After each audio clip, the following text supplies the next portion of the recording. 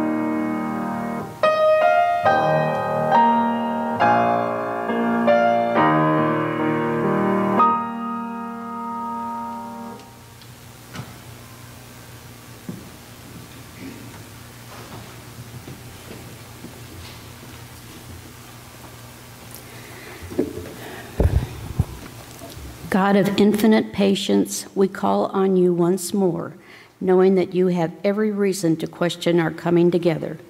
We have worshiped without exception. We have gathered without diligent preparation, as if meeting you laid no requirements on us.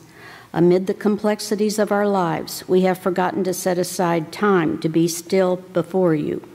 Sometimes we feel as if we are bitten by snakes all week long, so we assemble here for some relief and healing. O God, will you meet us as we are? Amen.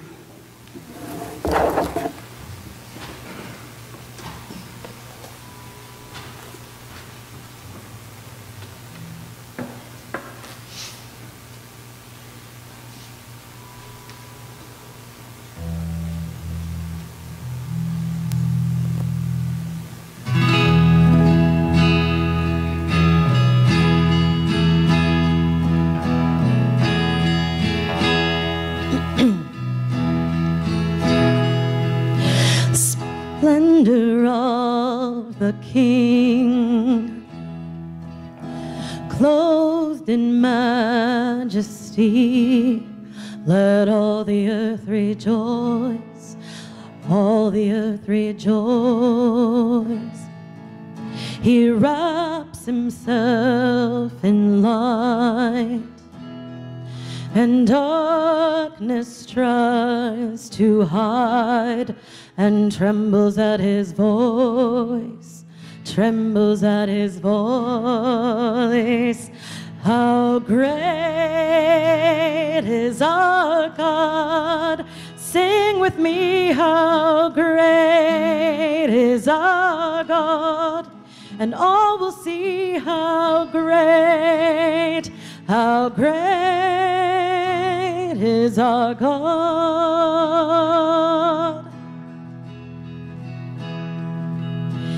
Age to age he stands, and time is in his hands, beginning and the end, beginning and the end.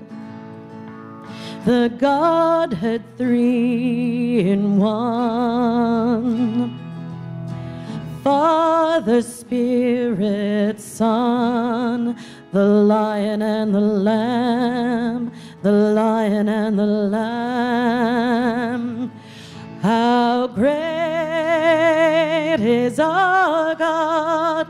Sing with me, how great is our God! And all will see how great is our God.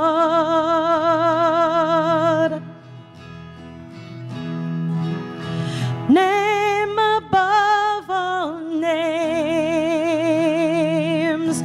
worthy of all praise. My heart will sing, how great is our God.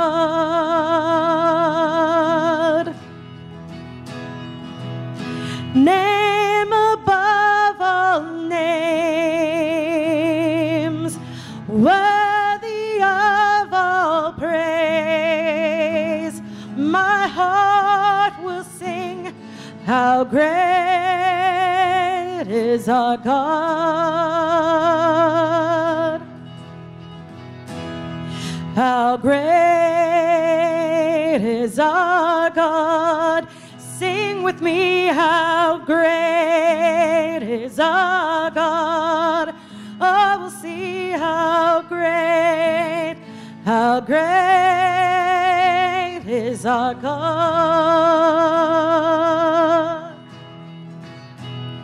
How great is our God! Sing with me, how great is our God. Oh, we'll see how great is our God.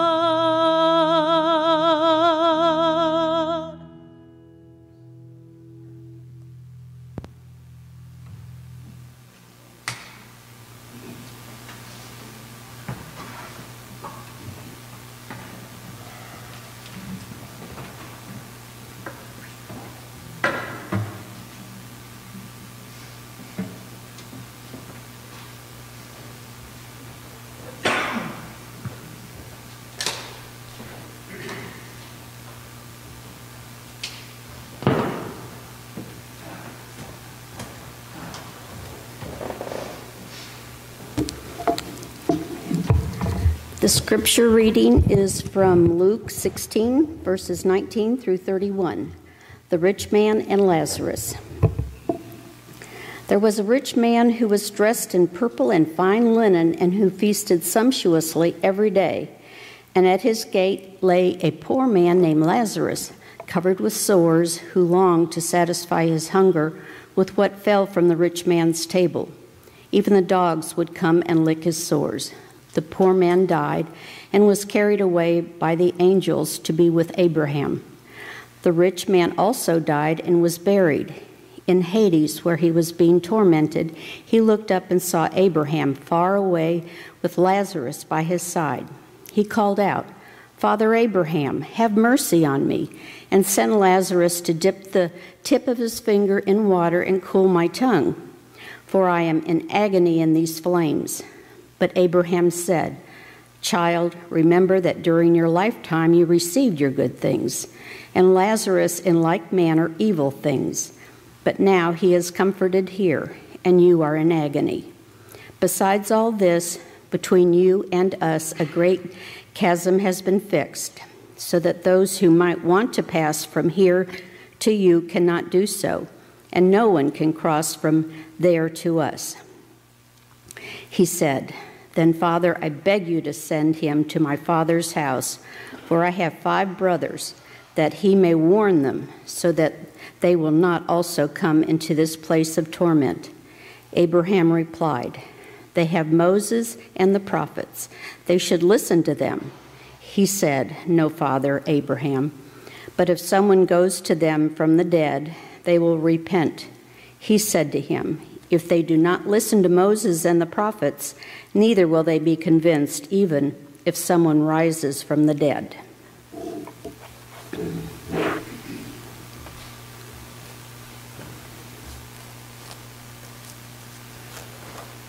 Let us pray. Lord, open our ears to hear you, open our minds to know you, open our hearts to love you, and open our lives to serve you. May the words of my mouth and meditation of my heart be acceptable in your sight, O Lord, our rock and our Redeemer. Amen. We stole our dog's name from her sister. When Jacqueline went to the Humane Society, they had 2 little pups there. One was named Pixie, and the other was named Trixie. Now, Jacqueline decided that she liked Pixie better. They bonded a little better, and she had a little darker markings. So Jacqueline liked Pixie, but she also liked the name Trixie. So she ended up bringing home a Pixie who ended up being a Trixie. And I'm probably going to have to get my dog therapy one day, knowing that we did this to the poor thing. Did you know that of all Jesus' parables, Lazarus is the only person, the only character who is named? There are fathers and prodigal sons who are nameless. There are masters and servants who are nameless. And here we have a nameless rich man and a poor man named Lazarus, which means God helps. Lazarus had a name.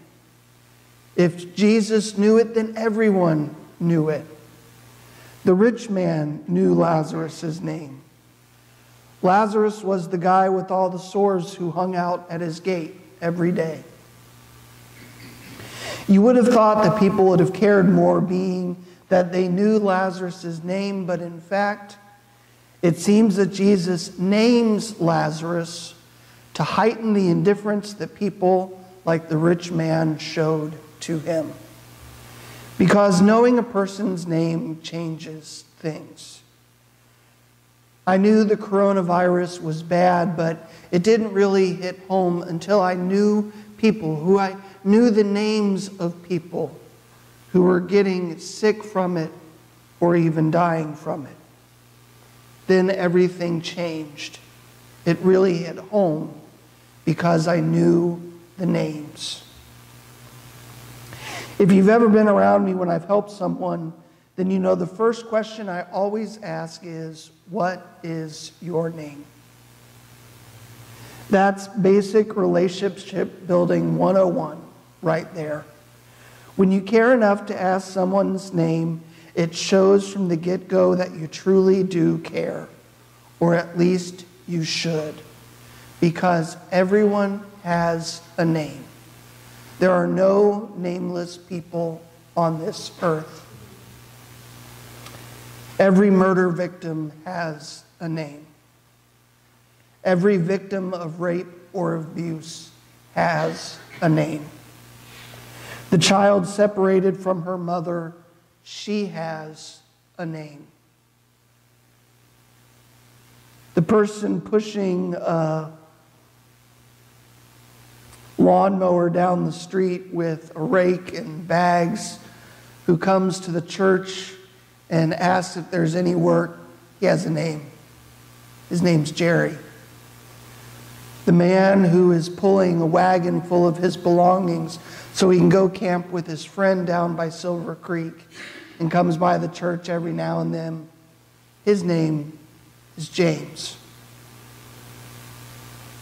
When we know a person's name, it means that we think they have value. When we choose to know people's names, it shows we care. When we ignore their needs, then perhaps we are more culpable for our own moral failing. We do not live our lives among nameless people unless we choose to ignore them. We live among people who have value and are deserving of our care, people who have names.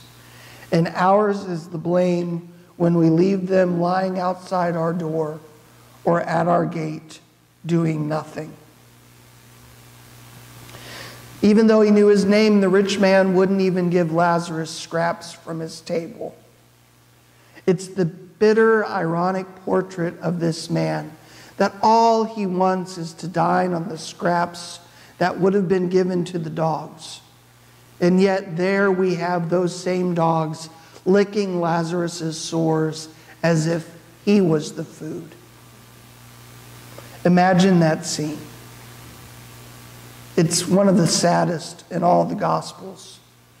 This poor man having dogs licking his sores, longing for just a scrap from the man's table. And it shows the extent of the man's indifference for his fellow human being, Lazarus, the man he neglected day in and day out. Abraham Joshua Heschel had this to say: morally speaking, there is no limit to the concern one must feel for the suffering of human beings. That indifference to evil is worse than evil itself. That in a free society, some are guilty, but all are responsible. The rich man didn't cause Lazarus's lot in life. But it doesn't seem like he did anything to make it much worse. But then again, he did nothing to make the man's lot better. He was simply indifferent, which, as Heschel said, is even worse than had the man committed evil himself. Heschel also said that we have moral responsibility to other people, and that our indifference to need is just as bad as if we had caused it ourselves. One byproduct of great banquet weekends is the ministry of leftovers. As you know, these banquets are 72-hour experiences of renewal and awakening, where minds and hearts and souls and bodies are literally fed. And with feeding our bodies comes leftovers, which we take down to St. Elizabeth, where there are young women, mothers, and children living there, all with names. And these are more than scraps that we give them. They're expressions of agape love among many that we share on these special weekends. Scraps aren't hard to share, brothers and sisters. And that's all Lazarus longed for. All Jerry ever asked for is a little bit of work. We could give a scrap of food. We could give a scrap of time. $1 out of our pockets adds up for a person.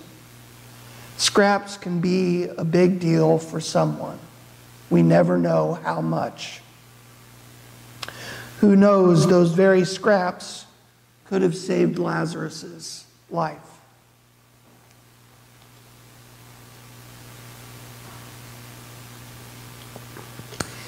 Instead, both Lazarus and the rich man died on the same day, the latter of which ended up in Hades, the realm of the dead, where he was agonized by flames. He called out to Abraham and said, "Send Lazarus to dip his finger in water and cool my tongue. I'm agonizing in these flames." Abraham replied, "Child, there is a fixed chasm between you and us, across which none can cross from here or there, even if they wanted to." In the end, the rich man was cut off from God's blessing. He was separated from God, and he agonized over it. It was that hell which Paul described to Timothy when he wrote, "He will give justice with blazing fire to those who don't recognize God and who don't obey the good news of our Lord Jesus. They will pay the penalty of eternal destruction away from the Lord's presence and away from his mighty glory." Eternal separation. And what part of the gospel was it that the rich man didn't follow? Well, as Matthew 25 tells us, he didn't do unto the least of these as if he had done it unto Jesus. In Matthew 25, Jesus said, "Then he will say to those on his left, 'Get away from me, you who will receive terrible things. Go into the unending fire that has been prepared for the devil and his angels. Because I was hungry, and you didn't give me a scrap of food. I was thirsty, and you didn't give me a sip of water. I was a stranger, and you didn't welcome me. I was naked, and you didn't clothe me. I was sick and in prison, and you didn't visit me.'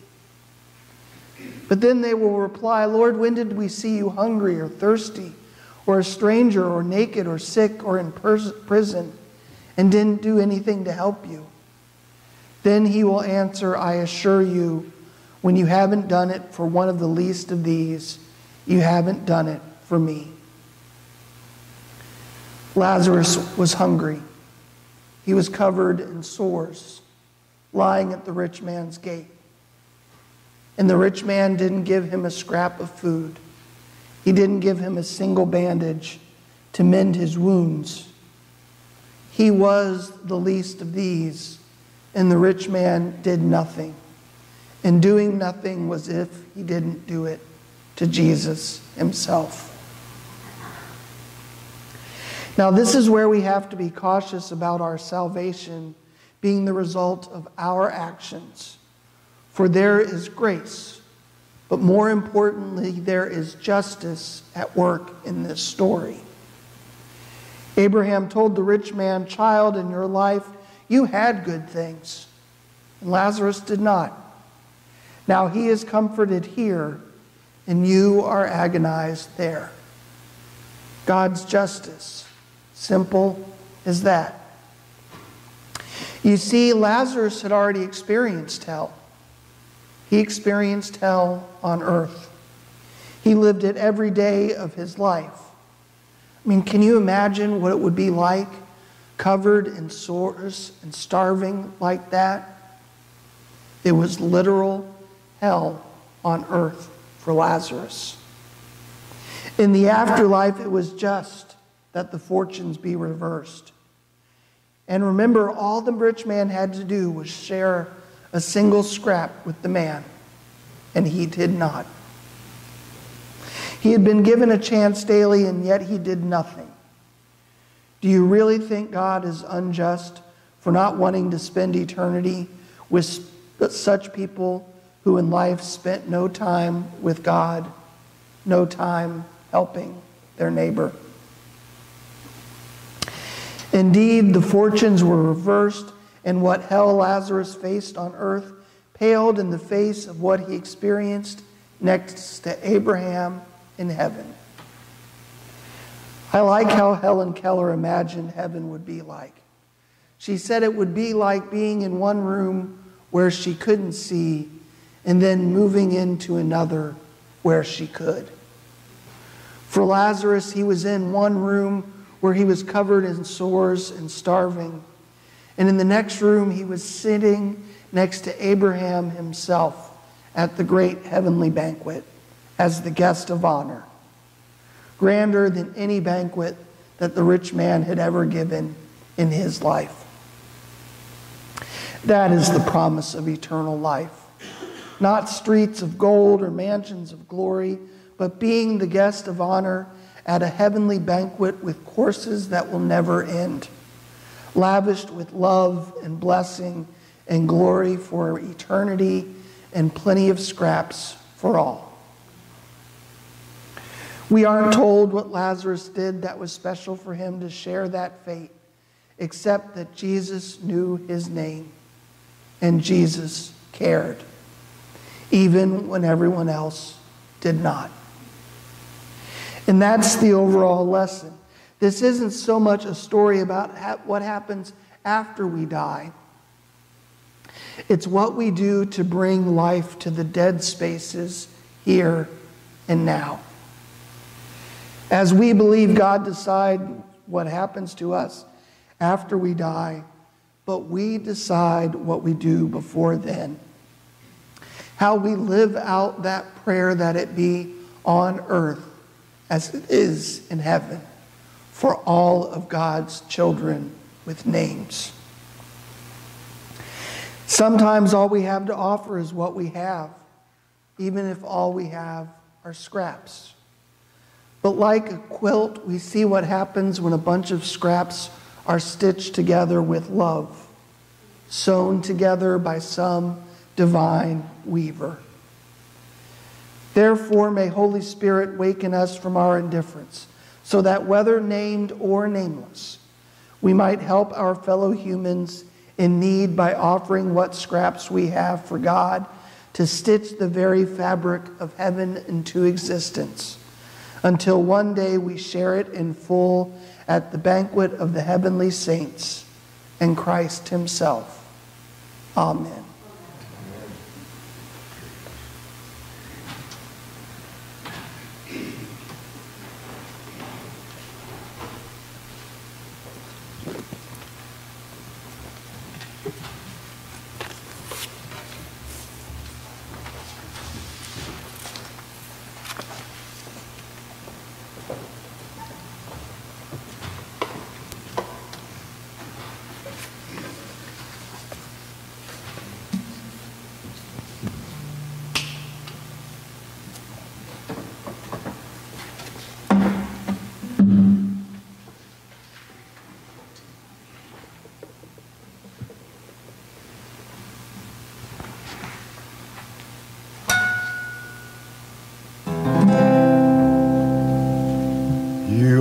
You are good when there's nothing good in me.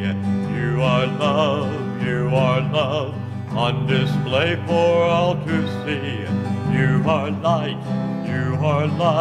when the darkness closes in.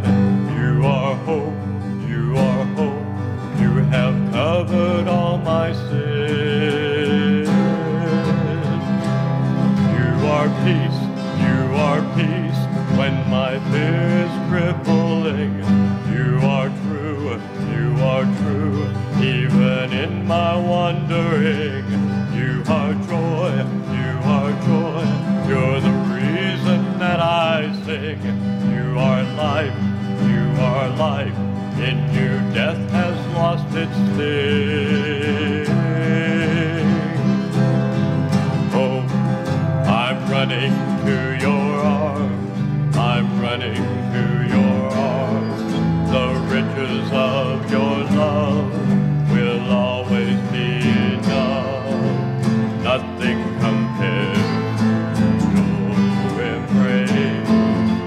Light of the world, forever reign. You are more than my words will ever say. You are Lord, all creation will proclaim. You are here, in your presence I'm made whole. You are God, of all else I'm letting go.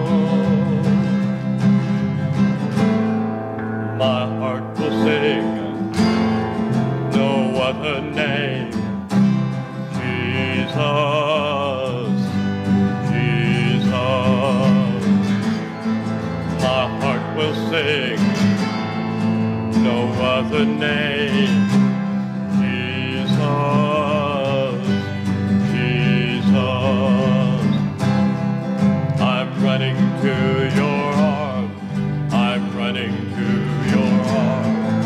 The riches of your love will always be enough. Nothing compares to your embrace. Light of the world, forever reign. My heart will sing no other name. Jesus, Jesus. My heart will sing no other name. Jesus, Jesus.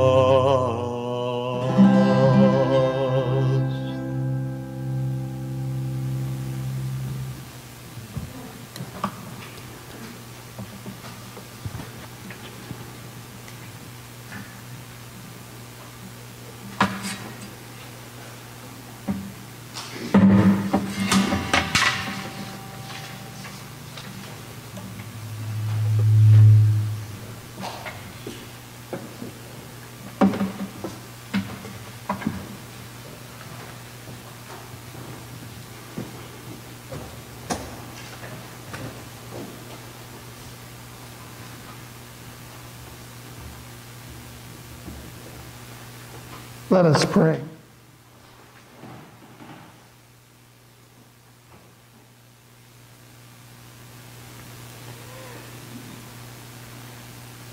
Creator God, we thank you for sending both the rain and the sun to nurture this earth and to make it for us a beautiful garden that you've given for us to keep under our care. We thank you for creating each of us in your image, and help us to remember that each person, whether we know their names or not, contains a divine spark within them, the image of you, and that whatever we do to them, it's as if we have done it unto Christ.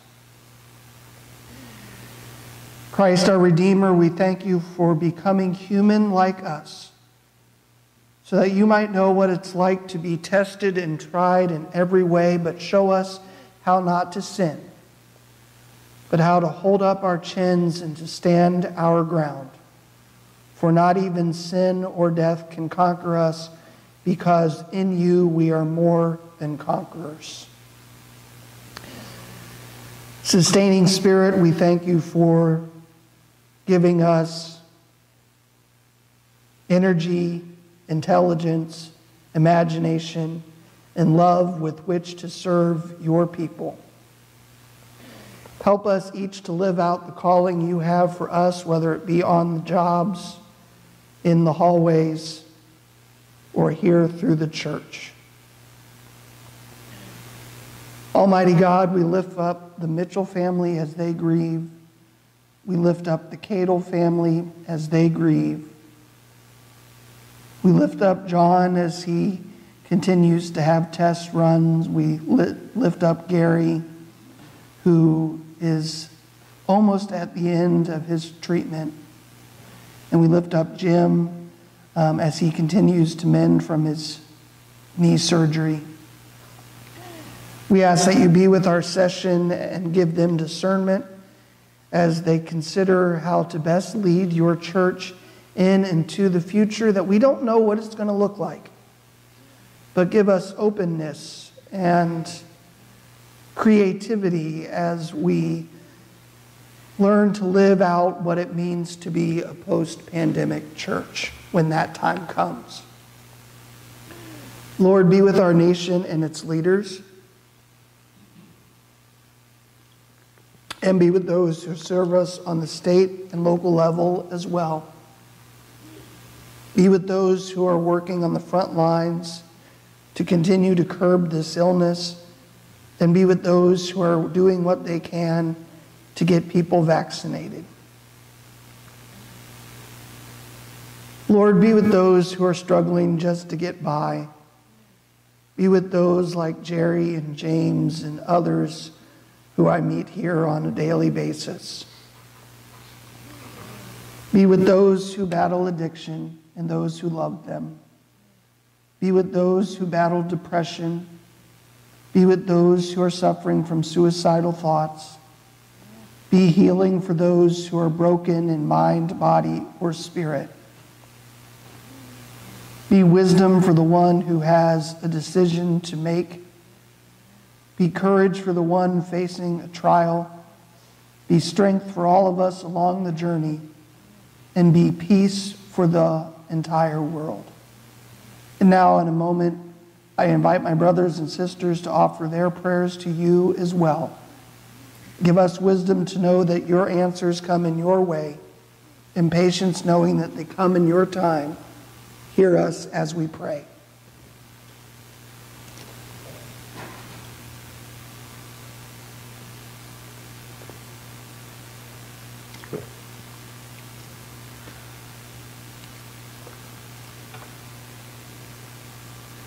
Holy Spirit, unite our hearts with all the saints on earth and in heaven as we pray for your kingdom to come, just as Jesus taught us to pray. Our Father, Hallowed be thy name. Thy kingdom come, thy will be done, on earth as it is in heaven. Give us this day our daily bread, and forgive us our sins, as we forgive those who sin against us. And lead us not into temptation, deliver us from evil. For thine is the kingdom, and the power, and the glory forever. Amen.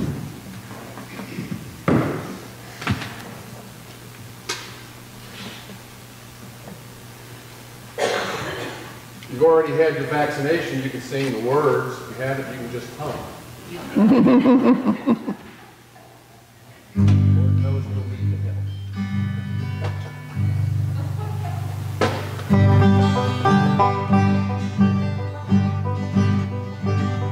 What can wash away my sin? Nothing but the blood of Jesus. What can make me whole again?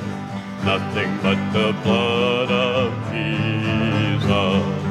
Oh, precious is the flow that makes me white as snow. No other fount I know, nothing but the blood of Jesus. For my pardon this I see, nothing but the blood of Jesus. This my cleansing, this my plea, nothing but the blood of Jesus. Oh, precious is the flow that makes me white as snow. No other fount I know, nothing but the blood of Jesus. This is all my hope and peace, nothing but the blood of Jesus. This is all my righteousness, nothing but the blood of Jesus. Oh, precious is the flow that makes me white as snow. No other fount I know, nothing but the blood of Jesus.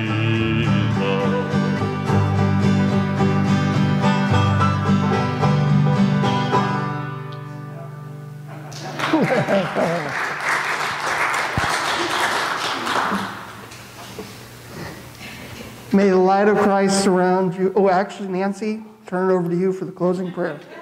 Sorry. Closing prayer. And please say this with me if you have it on your phones. Loving God, who sent Jesus to earth to share our common lot and bring eternal life into our midst, help us to believe and to trust. Show us the light of your revelation and help us to welcome its presence in the life of this congregation as we gather and when we scatter to our daily activities. May we consciously represent you in all our deeds so that the world may come to a saving knowledge of your grace. Amen. May the light of Christ surround you. May the love of Father God enfold you. May the power of Holy Spirit protect you. And may the presence of God watch over you. And remember, wherever you are, God is, and all will be well. Go in peace.